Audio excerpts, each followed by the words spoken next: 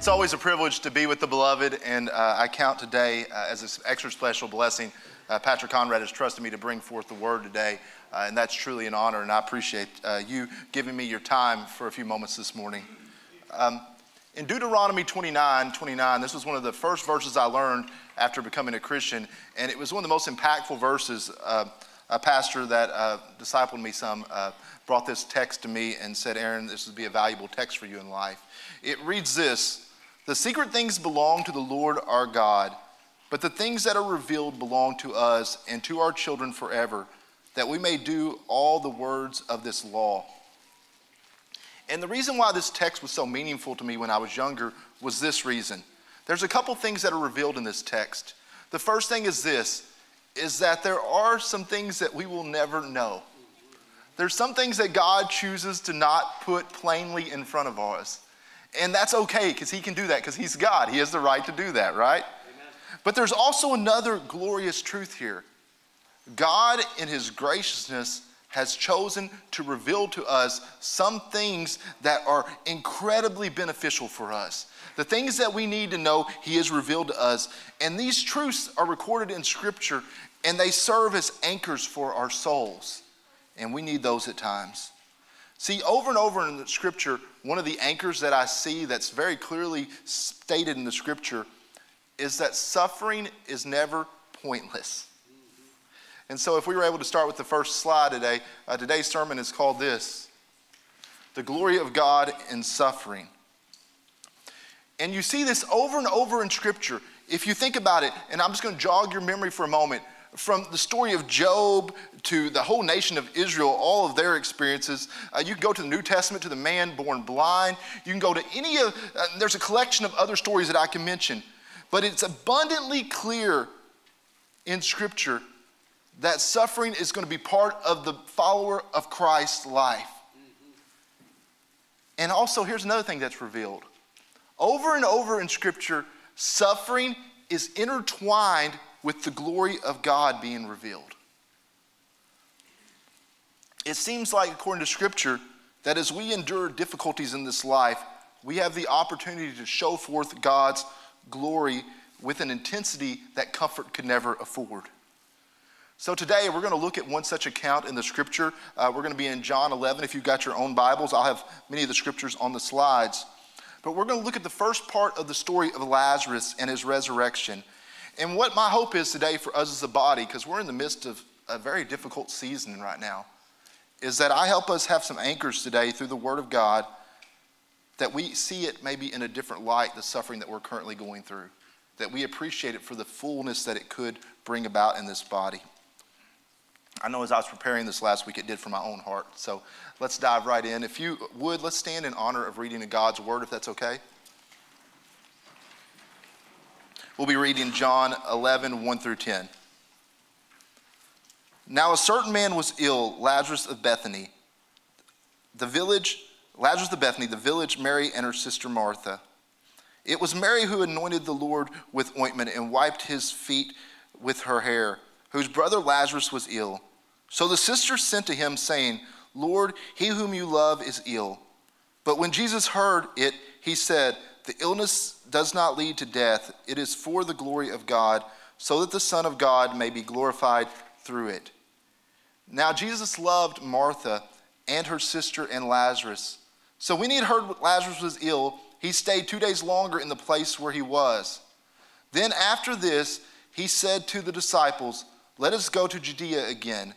The disciples said to him, Rabbi, the Jews were just now seeking to stone you, and are you going there again? Jesus answered, are there not 12 hours in the day? If anyone walks in the day, he does not stumble, because he sees the light of this world. But if anyone walks in the night, he stumbles, because the light is not in him. Let us pray together. God, I ask you today to keep the focus upon you today, Christ. That, Lord, today, when we walk out of this room, we'll have some anchors for the most difficult moments in life. And, Lord, the things that you've revealed in your text, make them plain today. In the name of Jesus Christ, all God's people said? Amen. Amen. Feel free to grab a seat. And we'll just go back and go through the text verse by verse here. John 11, 1 through 3 reads this. Now a certain man was ill, Lazarus of Bethany, the village of Mary and her sister Martha. It was Mary who anointed the Lord with ointment and wiped his feet with her hair, whose brother Lazarus was ill. So the sisters sent to him, saying, Lord, he whom you love is ill. And the first thing I want you to note about this text is that the Lord did what to Lazarus? Loved him. And he was ill. You know, it may shock us today in our current American culture, but God loves people, and sometimes people also who he loves get sick. That's right. You know, there's this ideal floating around, particularly in Christianity in America, that goes like this, that we kind of sell forth a Christ and say, if you come to Christ, all the problems in your life will go away. That if you come and, you know, you're feeling bad, you got a bad marriage issue, they say, come here, it'll make everything better. Well, Scripture says that's a lie. That's right. And precedent says that's a lie in the lives of believers that I know and I've walked with. The Lord both loved Lazarus and also Lazarus was ill. You know, see, the problem with these lies that are currently spreading on this in America is you get this kind of imposter version of Christianity. And the results of that really are horrific. You end up with somebody who gets sick, and then kind of the sleuths or the detectives start looking at what sin could be in their life that made them sick. Or maybe it's their lack of faith. Mm-hmm. Where's Ken at? Hogwash, right? I mean, it's the worst of the worst, I would say. Here's what I know for sure from Scripture, okay? And beloved, take this as an anchor for your soul. This is point number 1. Those who follow Christ will suffer. That's right. God loves Lazarus, but he is suffering. If you love the Lord, there will be times that you also suffer. Augustine wrote this, God has one son on earth without sin, but never one without suffering. One more time. God has one son on earth without sin, but never one without suffering. And we need to remember something about Lazarus' suffering and our suffering in our text. This is chapter 11, verse 4. But when Jesus heard it, he said, this illness does not lead to death. It is for the glory of God, so that the Son of God may be glorified through it. Well, see, the problem is, if you know much about Scripture, does Lazarus die? Yes. So maybe Jesus misspoke. I hope not, right? Then we'd have a lot more problems today than that then. Here's what I think Jesus means. If you could view it as like an interstate, there's going to be an exit where Lazarus dies, okay? That's exit 4 maybe. But exit 8 is the glory of God is going to be shown, and that's the destination. There's going to be some bumps in the middle. We were driving out of Sanford the other night, and we hit a pothole, and I thought our car was going to flip over. It was incredible. That wasn't our destination, right? It wasn't going to lead us to the pothole. We didn't stop there. The death for Lazarus was not the end. It was the step towards the end, and the destination was going to be God's glory.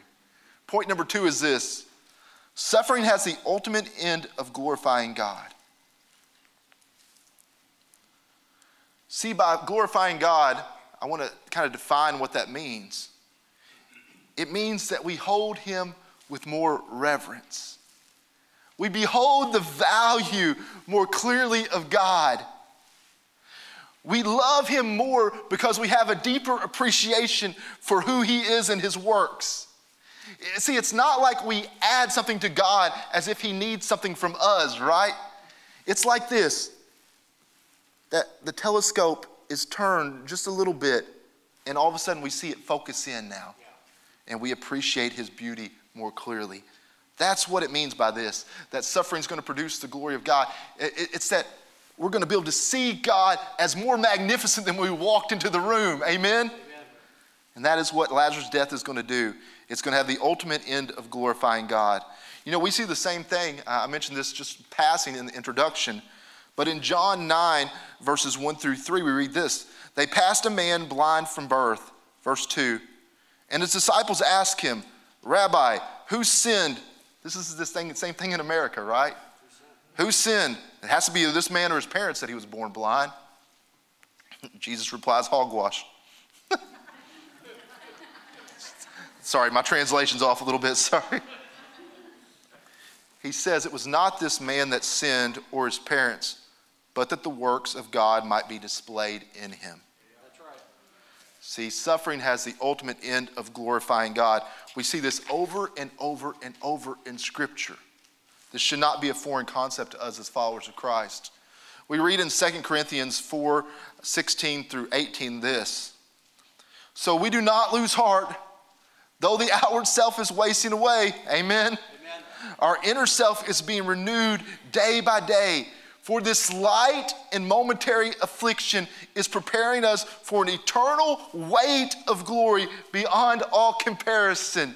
As we look not to the things that are seen, but to the things that are unseen. For the things that are seen are transient, but the things that are unseen are eternal. Amen. Amen. And see, at moments like we are in right now as a church, we got to be careful, because look at this first verse. It says, be careful not to lose heart. You see that? And that is so easy to happen. And I think that's one of the things we're in danger of right now as a body, is you have to be careful. We have to remember to fight for some truths in the midst of difficulties, right? See, here's the truth of this, though. And this is why we have to fight for it. Because sure, there'll be some that see the glory of God in this life through restoration of health, right? There's some that will see that. In those, it's kind of somewhat easy to glorify God, right? There's some that will only see faint glimpses of healing in this life and glory in this life. And you'll endure all this life and hardly see anything. And then I believe that there's others that will see no healing in this life. But they have to cling by faith to understand that there is a glory, a weight of glory prepared for you that you will behold when you delight it. You'll be delighted when you enter eternity. Amen? Amen. And see, the weight of suffering can almost become unbearable unless we're holding on to biblical truth that God is doing these things for our good and his glory. We're not just a product of happenstance or bad luck. That God is working out some plans in here that are maybe beyond what we could even understand. And we hold grasping to the fact that our suffering is working ultimately to bring God glory, and it's going to produce an eternal weight of glory in our own lives. And see, this is the plan for Lazarus. As we read on, though, I want you to maybe notice something kind of unique here. In verse 5 of chapter 11 of John. Now Jesus loved Martha and her sister and Lazarus. So when he heard that Lazarus was ill, he stayed 2 days longer in the place where he was. I mean, imagine for me for a second, okay? I'll go Lynn and Brent over here, okay? Lynn calls Brent and says, I'm sick. And Brent says, okay, I'll be there in 2 days. And he stays 2 days longer where he was at. She might be happy about that. You're going to stay away from me 2 more days? That might be a good thing.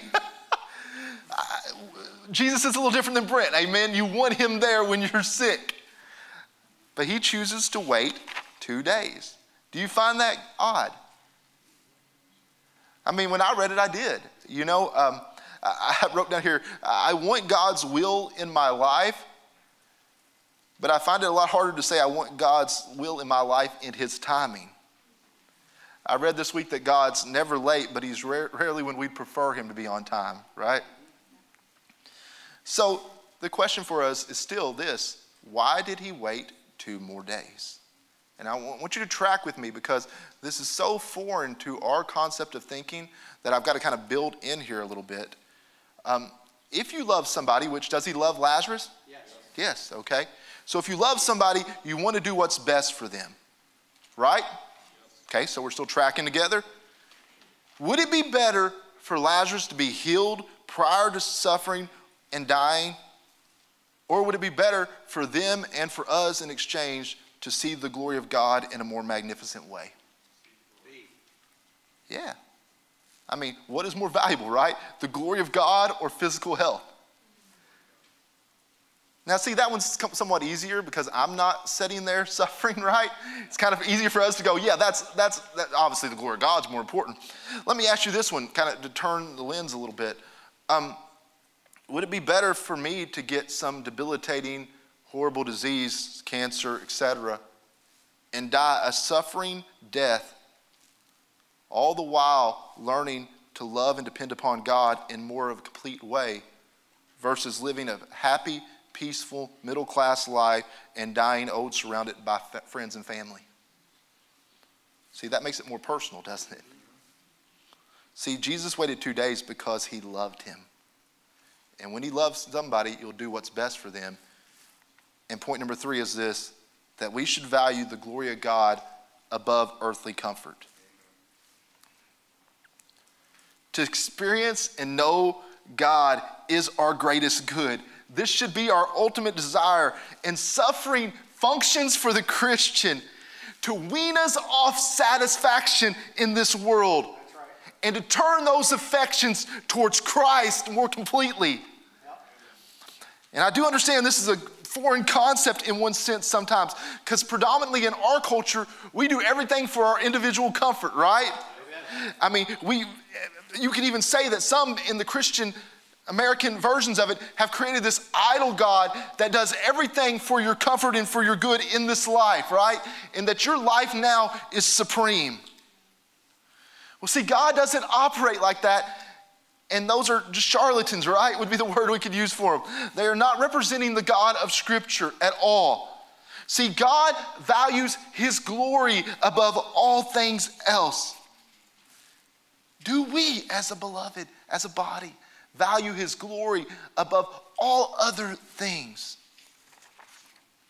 I wanted to give us a couple examples from Scripture so I can kind of bring forth the ideal that God's glory and knowledge of who he is should be supreme in all things. And so I've got 2 examples of this.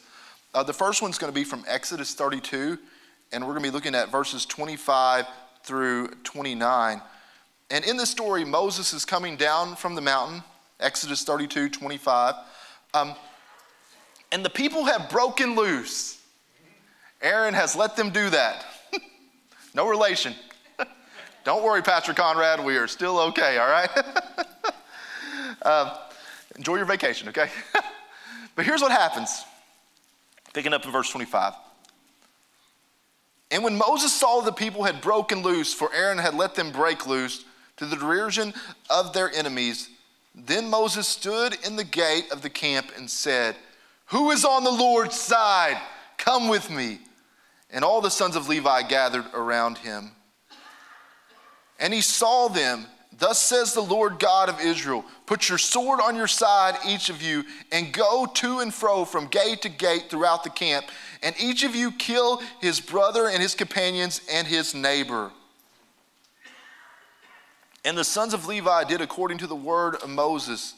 And that day about 3,000 men of the people fell. And Moses said, today you have been ordained for the service of the Lord, each of you at the cost of his son and of his brother, so that he might bestow a blessing upon you this day. You are now ordained. What a service, eh? See, what these people did is they saw people of God were presenting an incorrect image of who God is by their sinfulness, their looseness. And these sons of Levi saw God's glory worth more than the most intimate members in their family. You see that, right? The cost of your sons and your family members. Now hear me clearly, okay? I'm not asking you to take out your sword this morning and start wielding people around you, okay? But what I'm asking you this, are you willing to hold to Scripture and confront maybe even your most loved family members that are in sin? Do you value the glory of God that much? Or do we just turn a blind eye to sin? These people cared about the glory of God, amen? Amen. Amen, it's very clear. Another example we're going to look at is in Numbers 25. If you want to turn to your Scripture, we'll be picking up in verse 6. Numbers 25, verse 6. Give you guys a moment to get there.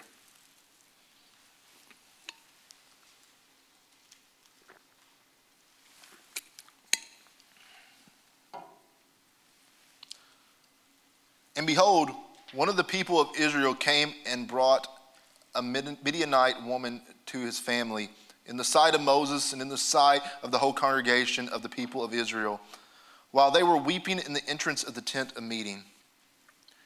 When Phinehas, the son of Eleazar, son of Aaron, the priest, saw it, he rose and left the congregation and took a spear in his hand and went after the man of Israel into the chamber and pierced both of them, the man of Israel and the woman, through her belly.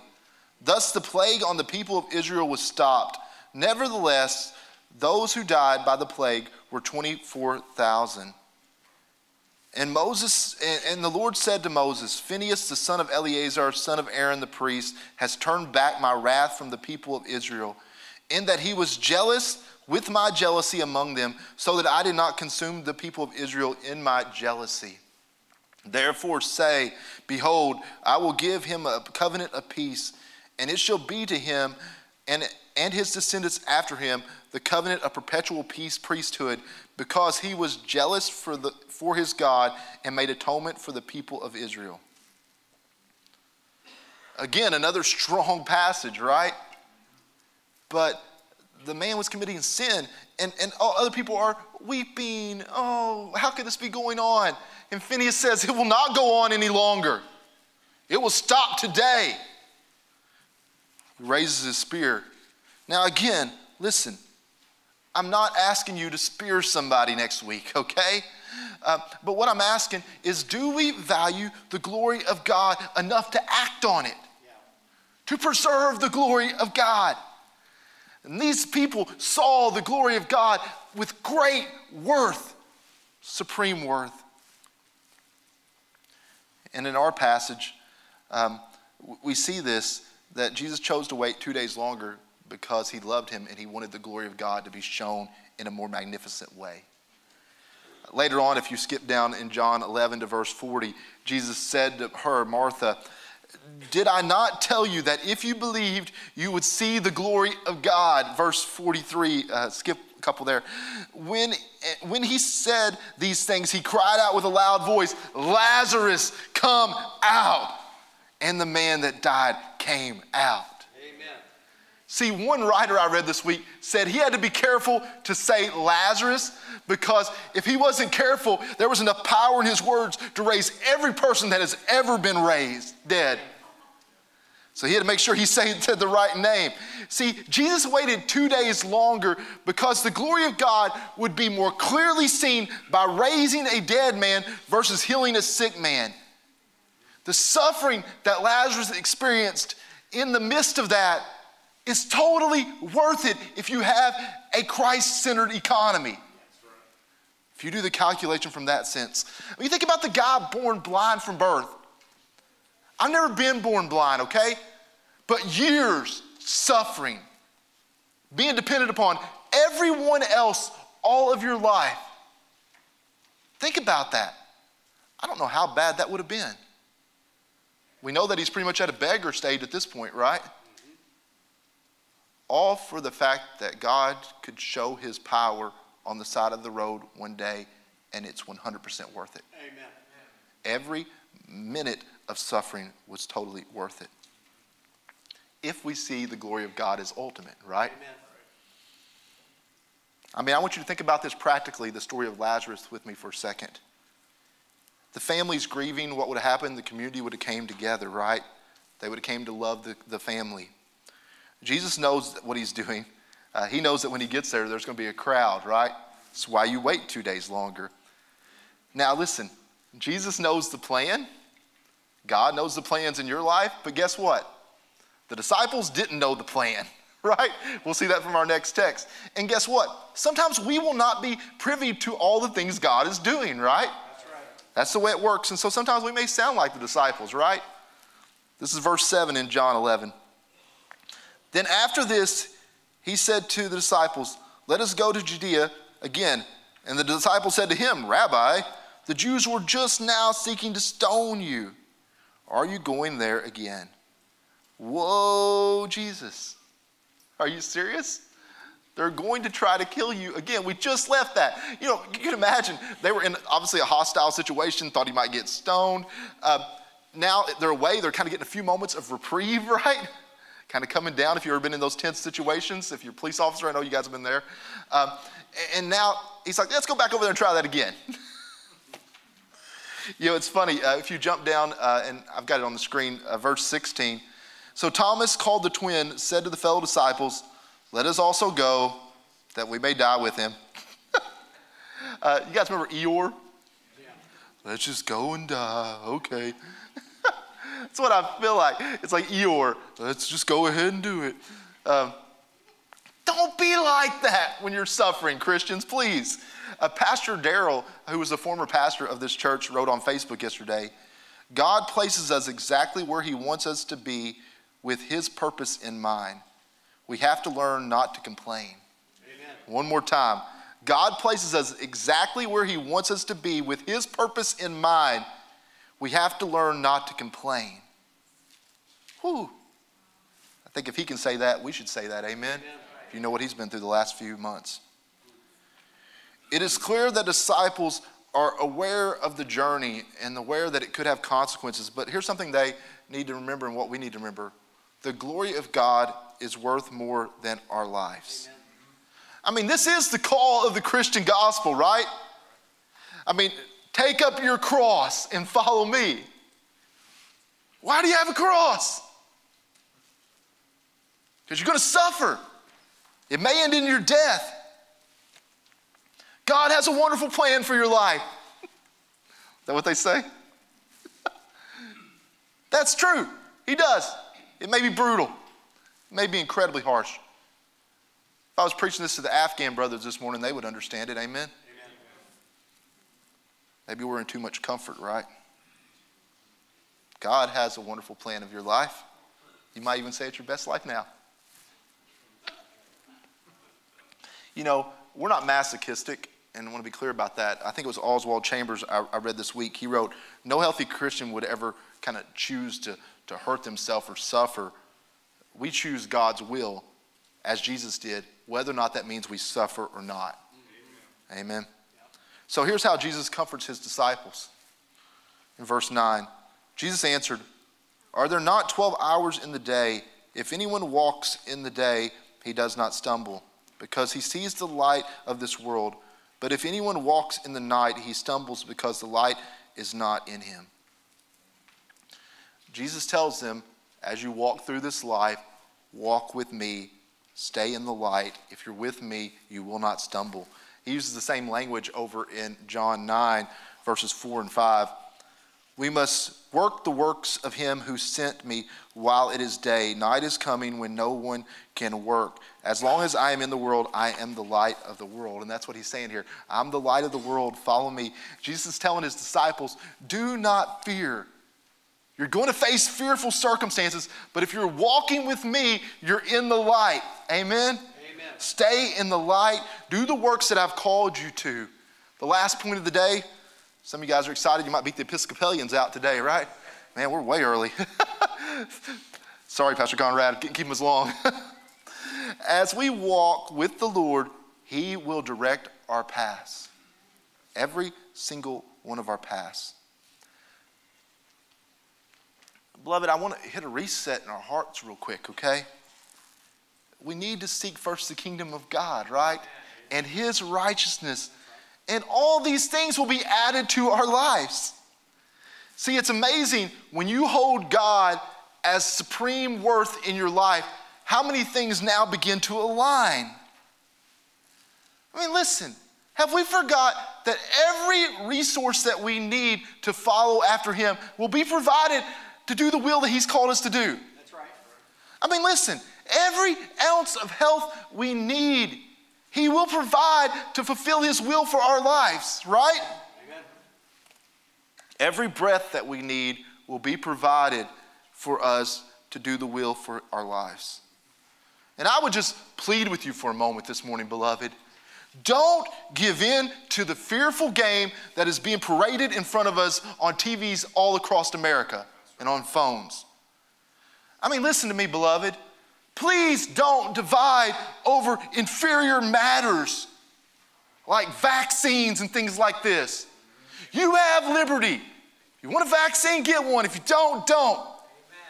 But then to divide as a beloved body over that is foolishness. Christ died to unite us. Amen. Let us not divide over silly matters like this. Christ died to unite us into a holy army marching through this ground. And listen, even though it may not feel like this, we are standing on much firmer ground than we may believe today. Amen. If we are standing upon Christ. I mean, imagine with me for a second. If you could hear Christ interceding for you today, whoo, the courage that would rise up in this body to do forth his will.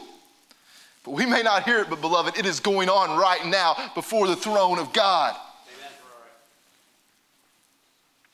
I mean, maybe it's this, that we possibly have forgotten that our salvation, which was brought forth by God doing a work of his will, is also the same God that's working to sustain our faith. Amen. Right? Maybe we've forgotten that. And maybe we've forgotten this. We have a promise in Scripture that the work he began, he will bring it to completion. Amen? Amen. And listen, when you have no strength, he will be your strength. And here's the thing. He won't fail you because you are a work meant to show forth his glory. And so it's his character that he's sustaining you with. Amen? Amen. It is his reputation, which he will never leave us out alone as orphans. Amen? He will meet us. And if you are suffering today, listen to me. Christ will come right up beside you.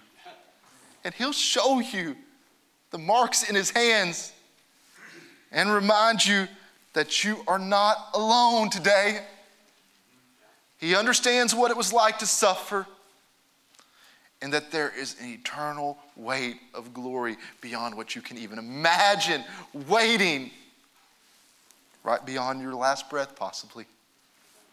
But it is waiting. Shine forth his glory, beloved. Amen? Amen. We'll end with this. Look to Jesus, as Hebrews 12:2. Look to Jesus, the founder and perfecter of our faith, who for the joy that was set before him endured the cross, despising the shame, and is seated at the right hand of the throne of God. Amen? Amen. Look to him, not your circumstances, not anything else that would creep into the way. And I want to take just a moment in application. There's 5 points today. If you didn't get a chance to fill them in, here's your chance. But I just kind of want to walk through these. And we're going to put a little silence between each one to let you just kind of think and pray on that for a moment. Is that okay? Sure. Okay. Point number 1 from the text was this: those who follow Christ will suffer. Take a moment and just pause and think upon that.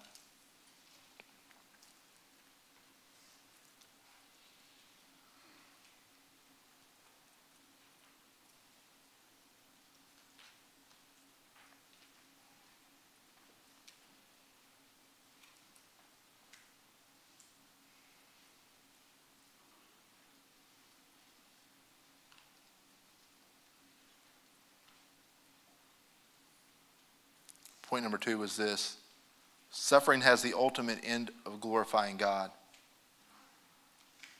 I ask you to move through your spirit and work in our hearts.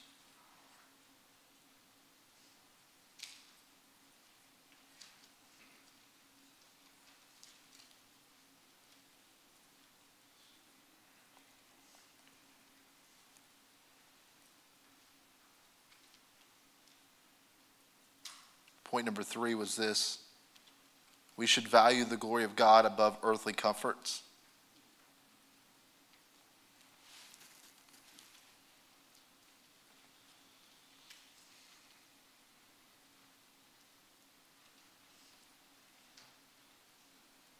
Point number 4 was this: God's glory is worth more than our lives.